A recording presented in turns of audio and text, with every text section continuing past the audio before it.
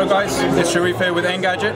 I'm holding the reference device made by Samsung and given out to developers who are developing apps for Tizen, and specifically Tizen 2.0. So it feels like a 4.7-inch device. I'm told it has a 1280 by 720 screen, and let's take you on a quick tour of the interface. So if I close it, turn it on.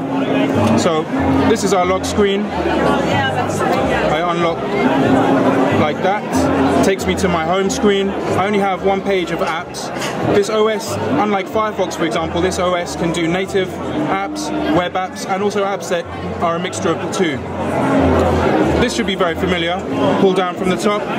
This would be where my notifications are. A Samsung thing here to give me quick access to brightness, and I can also access settings from this pull down. Here we go. So here we go. Device PQ. That's the name of the device so far. Reference device. If I return to the home, another screen that's here. There's only one navigation button, and that's your home button. But if I press and hold it, I come to a multitasking screen, so I can have quick access to some of the apps that are running, and I can also shut them. So we may as well look at some of these apps then. So if I tap on camera, we have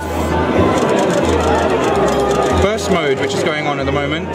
So a relatively well-stocked camera app with lots of different settings, very much a smartphone camera app. Quite complex and well, full-featured. If I go back, let's look at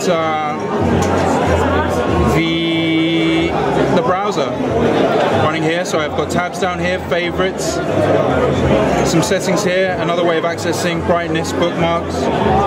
Tap home again.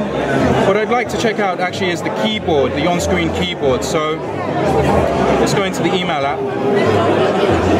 It wants me to set up an account. I'm not going to do that, but at least we can have a look at the keyboard.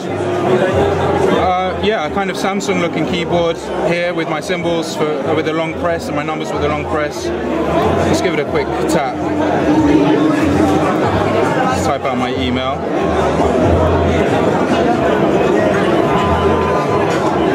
Not bad, kind of familiar.